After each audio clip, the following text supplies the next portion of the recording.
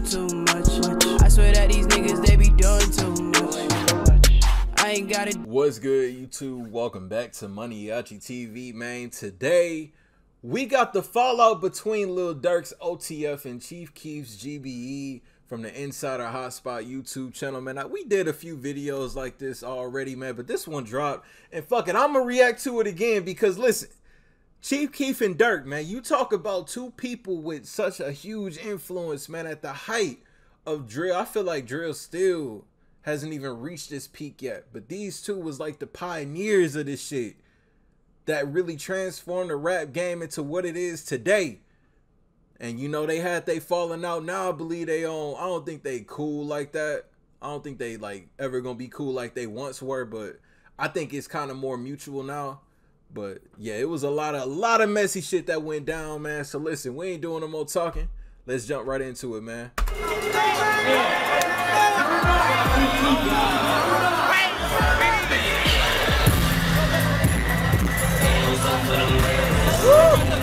And that's how. Throw the L's up for them niggas. You don't fuck with me, then fuck them. My own niggas, I don't trust them. Come on, man, listen. Some of y'all don't know about that, Durk boy. Hold on now. Come on. And that's how you become snakes. But if you be a boss like you say you're supposed to be, and you feed your team and take care of your main team, they not gonna let nobody in to even harm you or even do nothing to you in the wrong way. Recently, you and Chief Keef went back and forth quickly on Twitter, and then you were doing the interview on the radio. Now, where's the thing with you and Chief stand right now? Ain't nothing with us. Ain't no enemies, ain't no friends. This whole situation. Never stole your chain. You know, Boss T snatched your chain off your neck, little bitch. Bro, hey, you want this chain, boy? You know what we at, boy? 300. We the real 300 gang shit. Come get your shit. What up, gang? Back with the real. You know what's the deal. For some reason, the people you start with don't always be the people to end with. In hip-hop and the streets, this seems to be even more true. We've seen it in most of these stories. Day ones turn ops and sworn enemies. In Chirac, this was the case between Lil Durk and Chief Keef and their crew, OTF and GBE. And from recent events, it looks like the bad blood is escalating again. What caused their beef? Why did Chief Keef escalating again? I thought they was cool now. It looks like the bad blood is escalating again. What caused their beef? Why did Chief Keef leave Chicago? Which affiliate jumped ship to the other gang? So much to get into, but you know the vibes. Let's chop it up and break it down and see where it all went wrong. The two started off as youngins in the city, making a name for themselves, ganging in the trenches. Chief Keef was often walking through the city with his cousin, Fredo Santana, Lil Reese, and Von, R.I.P. Fredo was the only one. Fredo used to be in the building. Chief Keef used to be in the building. Even at that young? Yeah, even when we was that little, yeah, all of us used to be in the building. Oh, so you knew Chief Keef? Yeah. When you guys were like... We was kids. And he had guns and hands that could two-piece you into a power bomb. Durk, on the other hand, was more reserved. His movements were more under the radar, but his reputation in the streets was taking hold as the youngin as a silent but strategic demon. In his eyes was normally the look of a person whose soul has lost emotion for human life. Both Keef and Durk would come together growing up when rap became a way to escape the harsh realities of the trenches. Oh, that shit scared the fuck out of me, that damn cutscene, whatever the fuck that was. Would come together growing up when rap became a way to escape the harsh realities of the trenches. Durk can be seen toting the strap in Chief Keef's 2011 music video for the Hood Cut, Bang, with us. Yo, look how young these niggas toting the strap were, in Chief Keef's 2011 music video. Dawg, these niggas was young. Like, look where we at 10 years later, man. That shit crazy. For the Hood Cut, Bang, with others like Reese, Tato, and Fredo Santana. Bang, bang, bang, bang, let's hammer blow like bang. Around that time, DJ Academics brought a spotlight on the hood politics, detailing the rise of some of hip-hop's most iconic stars from the Chi. 300 became the squad that linked everyone from around Keef's home, Lamron, together. 300 is everybody. I'm just gonna say it like that. There's a lot of rap. You got Rondo, SD, of course you know Fredo, Reese, who else? Black, Nunu. It's a lot of rappers. By 2012, Durk dropped the hit L's Anthem and Chief Keef's viral I Don't Like track featuring Lil Reese. Fun fact, on December 2nd, 2011, police responded to a call of shots fired in the 6100 block of South Indiana. Keef was spotted when they pulled up and he flashed the steel and dipped. After a high-speed chase on foot and shots fired after Keef, he was eventually arrested and charged with 3 counts of aggravated assault with a firearm on a police officer, aggravated unlawful use of a weapon, and a misdemeanor charge of resisting arrest. A judge sentenced him to home confinement at his grandmother's house where he filmed the music video for I Don't Like. That didn't stop his glow up. Actually, everything seemed to be panning out in the music scene for the 2 rising artists from the shot. In 2013, Durk signed a Def Jam and Chief Keef signed an Interscope for $6 million over 3 years. Both were establishing their own labels. OTF. $6 million over 3 years. That's not bad. $2 million a year. Some artists get caught in a deal where they gotta do. Who signed it? Somebody signed a deal. Damn, who was it? It was $2 million, but they had to drop 5 albums. That was their contract. Their contractual obligation was 5 albums for $2 million. That was a horrible deal. But for $6 million for 3 years, that's not bad. Scope for $6 million over 3 years. Both were establishing their own labels.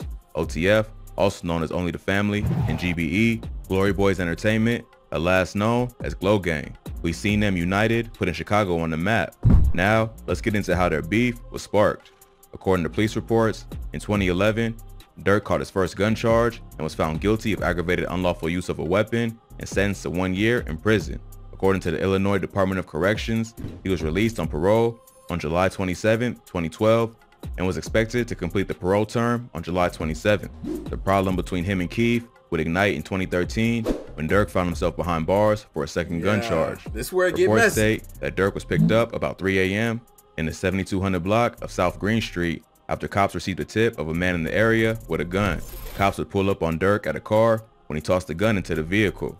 Authorities recovered a loaded .40 caliber weapon and charged Durk with unlawful use of a weapon by a felon. He was placed on a $100K bond. This was the turning point.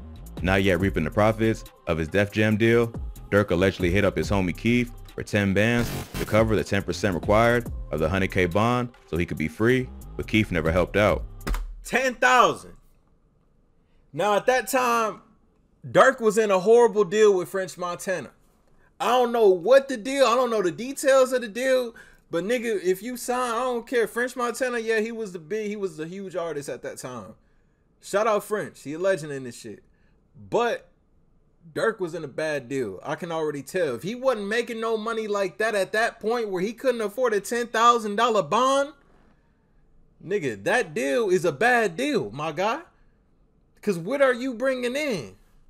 Like, I don't know, man. But it started getting messy right here. Use of a weapon by a felon, he was placed on a $100K bond. This was the turning point.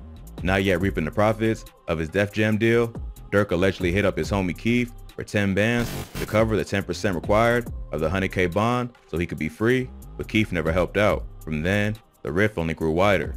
Looking back, it was kind of strange that everyone else was rallying for Durk's freedom online, but instead, Chief Keef's tweet would be OTG, hashtag only the glow. But you can take that how you want to take it, low key. I mean, even if it was animosity like OTF and you know, like the Glow Gang put together only the glow, like you could have taken it anyway. It was a play on Durk's OTF, Only the Family movement. Some speculate Like that the tip off to the cops about the man with the gun could have been from Keef's camp as a plan to fully take over and push Durk out. Keef's mysterious tweet, along with Durk from behind bars calling out dudes for snitching on them, may support that theory.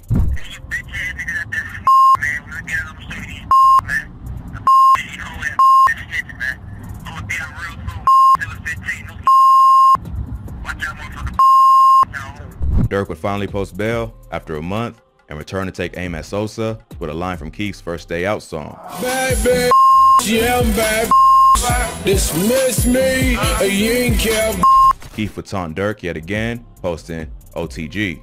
At that point, Durk let it be known who he rocks with and who's foo-foo, shouting out Reese and Fredo for keeping it 100, then exposing all of what he felt was fake loyalty from Chief Keef and GBE. GBE Capo, RIP, will respond with some threats of his own. Durk will rebuttal, getting even darker with his tweets, revealing that Keef is only alive because of 300 and he can't come back to the block. Durk would hit Keef under the belt by bringing up Keef, leaving his homie D Rose and T Slick behind bars instead of bailing them out. And you know, I spoke my piece on this, man. Not everybody agreed, and that's cool. But I spoke my piece on it. You know, I see it from both sides. One way, y'all are grown-ass men. Chief Keef ain't obligated to pay for shit. But on the other hand, y'all in this lifestyle, y'all pledge this loyalty to each other. And when one of y'all really got it, and when I'm saying really got it, I mean you really got it like that, you know, you got to make sure your people straight. That's just how it's supposed to be. Like I said, it's tough though. That's what I mean. Like, it's so messy of a situation. Like, I don't know, man. I don't know, man. Y'all let me know. I'm gonna ask y'all this. Y'all let me know in the comments if your partner, your day one that you came up with before, man, y'all was in the mud together as kids. They get arrested. Let's say you signed a deal, $6 million, you get $2 million or $2 million right away, your first year. His bond was $10K. Would y'all pay that? And be real. Don't just cap for the internet. Don't cap for YouTube being like, yeah, I'm gonna do it. No, don't cap. Be real. Would you pay it? Would you feel obligated to pay it? If that was your partner, your day one, you got $2 million, would you pay $10,000 to get him out? Would you pay your other, let's say 3 homies. 3 homies get arrested. 3 of your partners arrested. You add up all they bond, it come to about $100K. You got $2 million. Would you bond them out? Come on now. Y'all answer me that in the comments. Like I'm telling you, it's a sticky situation, man. Homie D Rose and T Slick behind bars instead of bailing them out. Durk would leave with a warning, referencing Keef's beef with Soulja Boy. Sosa, being petty, taunted Durk's 10K request that he turned down, then claimed the throne of O Block. From there, it was up. Durk would distance himself from any alliance to GBE. It's just like showing love. No, I ain't GBE, I'm OTF. They GBE, I'm OTF. The beef would escalate on 2 separate occasions, both with GBE on the losing end. At a show in 2013, GBE affiliate Ball Out got his chain snatched on stage. I'm sorry, you ain't taking my chain on stage. All the females in the crowd, you ain't taking my shit. I'll die behind my chain. You ain't gonna embarrass me like that in front of the crowd, nigga. You could have did it backstage. Nigga, you could have did it in backstage in the hallway. If you wanted to take my shit, you gonna do it in front of all my fans, nigga. That was not gonna happen. Have me out here looking like, nah. Crazy thing is that the chain that got snatched from him, he snatched from Soulja Boy in the altercation Durk's tweet was talking about earlier. According to Mubu Crump, who was cool with Durk back then, this broke the friendship with Reese and Durk because they speculated Durk orchestrated it and Reese allegedly choked out Durk backstage. He broke down what happened and even seemed to get a confirmation from Reese verifying he choked out Durk. And then next thing you know, Reese like, what that chain that don't beat me, jump over there and choke him. So I'm like, damn. But something else in this video. They did Soulja Boy dirty. Soulja Boy shouldn't even been fucking around with these niggas, man. You get your chain snatched and the nigga that snatched your chain get it snatched from him. Stood out. Crump stated that the scenario played out because they earlier stole some items from GBE and were exposed for it. I'm not sure if this was referring to the next altercation that happened, but it's really familiar to the report cops released about the Black Disciples having internal beef. Goons from O Block and OTF affiliate gang THF 46 broke into Keith Kozart, also known as Chief Keef's Northfield crib he was renting with his manager at the time. One person, Terrence Smith, was hit up during the burglary before they stole Keef's silver 2010 Jeep Grand Cherokee and escaped. Law enforcement investigations led to 3 suspects, one of which was Sosa's longtime homie, Tyree Davis, also known as Boss Top. In an interview, O Block member Ocho confirmed one of the guys being hit as reported by cops. I think one of our guys had got shot, you feel me? With some shit. I don't really know what really happened, but it was an altercation and some shit happened, and I guess it was Glow Gang versus the Block, and then, you know, you shot one of the guys, you feel me? So, like, you know, and one of the guys could have lost their life, you feel me? And it was just like... You could feel Chief Keef's hurt in a series of tweets that followed some time after the altercation, stating that he glowed up Boss Top to see him shine, yet he stole down to his daughter's clothes and deodorant. They cleaned that boy out for everything he had.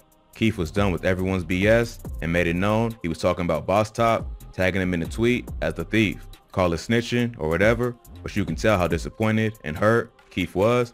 That's why I feel like Keef, that's why he don't fuck with nobody, honestly. Chief Keef all the way out in Los Angeles. This nigga don't fuck with nobody anymore, man. His music videos, he in there solo dolo. He might have Tato or whatever, man. But he don't fuck with nobody no more. Keef, call it snitching or whatever, but you can tell how disappointed and hurt Keef was. For real, for real. Keef would distance himself from everything, moving away from his hood and making changes to his team. His manager, that was also renting the house with him, Brandon Zurer, was cut off from breaking the street code and reporting the altercation to the cops. King Von would chime in, revealing some key details in the beef. First, he tweeted that both Keef and his homie Capo chains got swiped during the altercation at his home, which led everyone to believe Keef and Capo had returned to the house while their stuff was being cleared out. Boss Top, Lil Durk, and OTF affiliates, Clown GBE, posting up vids, stunting the spoils of their heist. Why you saying I broke in your house? Capo, hey, you want this chain, boy? You know where we at, boy. 300. We the real 300 gang. Durk would diss Keef on Wax, remixing Drake's hit track 0 to 100 into 0 to 300, and Chief Keef would also take shots with his track All I Care About. King Von would later speak on the bad blood between the two, dealing back to what caused the chain snatching to occur. According to Von, O Block member Trey 5 was locked up at the time and needed $25K to post bond. They hit up Chief Keef for the remaining $7,500 because they already put together $18K. Keef responded like he was looking down on them for not having $7,500, but promised he got him with the money, but he never came through. That's when they snatched his chain to sell to get the money to bail their homie out. The beef between Durk and Keef would go back and forth, one moment being squashed. A lot of people have been tweeting me to ask you about your relationship with Chief Keef because of things that have been going back and forth. What is the status of that right now? It was just a little bit of words. Ain't nothing major though. Yeah, ain't nothing. Then sparked up again. What's up with you and Keef? Is there still tension between you and him? It wasn't. It was at first it was just Twitter, and then it was just phone calls. Everybody trying to get everybody back together. So when Tiger and Game song dropped today, he posted on his page. And I'm like, yeah, I remember that when the Game and Durk was beefing with each other, and Durk actually called Chief Keef out on that and was like, "You letting this nigga disrespect?" Like, so when Tiger and Game song dropped today, he posted on his page. And I'm like, he ain't disrespect me only, he disrespect the whole Chicago, like he ran with this shit. So you ain't gotta deal with me at the end of the day, you gotta deal with everybody. So, I mean, you gotta reach out to do anything, or you not? I ain't reaching out to him. Okay. It's over with. Then being squashed again. So how did y'all finally like really squash it and kind of like put it all to rest? FaceTime, I FaceTime him, FaceTime me, you know what I'm saying? We talked it out. I had a grudge, he had a grudge, you know what I'm saying? We killed it, put it in the middle of the flow. You know what I'm saying? It's over with now. So we working. You know what I'm saying? We giving the fans what they want to see. They've been wanting to see that for a long time. And reuniting on stage. Everything finally seemed cool between the two in their camp. Earlier this year, Durk was seen riding around to Keef's music and even rocked out to Sosa's massive hit, Benito, while performing with Pooh Shiesty.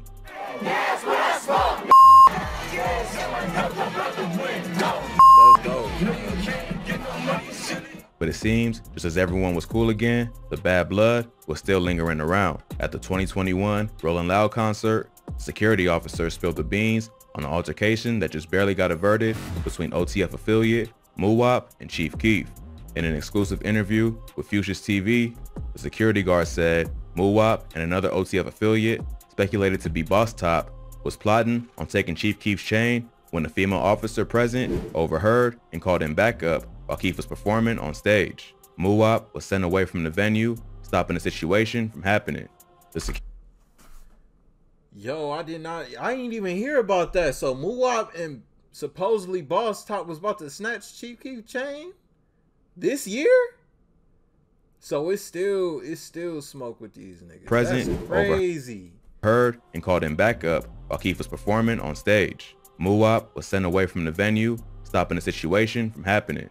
The security guard also posted up the pic with him and Tato he took. They got him close enough to see the situation go down. Muwop would hint to the situation on live sometime later, calling GBE the police, thinking they called 12 on him. BDN, y'all chop on that glow gang shit. Wow. Hey, Police ass all day. It might have been a blessing in disguise for 12 to eavesdrop because things have finally seemed to die down. Even if Durk and Keef still ain't on friend terms, I prefer they coexist on their own lane and continue lifting up Chirac. Hope they can settle their differences and reunite, because it would be major for both to collab on the regular and totally squash their beef. Thanks for kicking it with your boy. Don't forget to subscribe to... I'll say, man, you know, I don't think they cool. I mean, I think they cool right now. I don't think it's like, you know, I don't think they fuck with each other like they used to a decade ago, but it would be dope if they would come together, do a little verses, or even just, you know, another project, do a project together, or maybe do a, you know, do a little tour or something, man. It's all about the money at the end of the day. It's a business, man. The fallout between Lil Durk's OTF and Chief Keef's GBE, link down below in the description for y'all to check it out in its entirety, uninterrupted. Y'all new to the channel, y'all rock with me on daily reaction videos, man. Hit that subscribe button, follow me to the next video. I'll see y'all then. Thank you for watching Maniaci TV. I'm out. I ain't gotta do too much. I swear that these niggas, they be doing too much. I ain't gotta